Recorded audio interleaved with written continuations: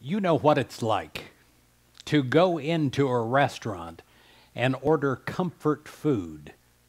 Well, I pray that you also know what it's like to go into your day and order the comfort of God.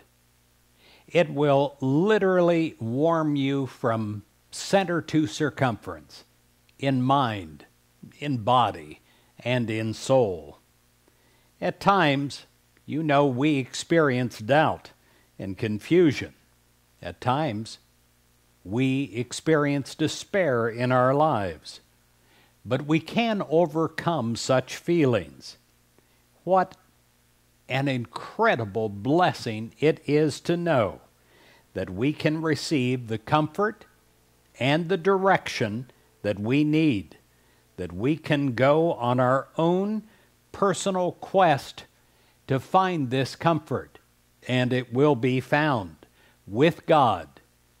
And the comfort of God, it stays with you.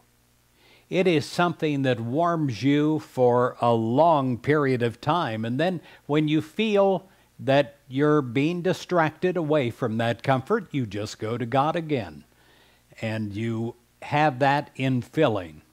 You have that renewal. You have that warmth, that surrounding protection and comfort. When you're going through a challenge or a disappointment, you appreciate the presence of God in your life, and perhaps as never before. When you pour out your heart and your feelings to God, God rushes in to love you and to comfort you. In your hour of need, the Comforter reveals the truth of God's love for you and the everlasting feeling of protection that you will have inside of your very bones, inside of your cells, where you'll know that you know you're not alone, that you have something with you that is greater than you and greater than the problems that you're facing in the temporal moment.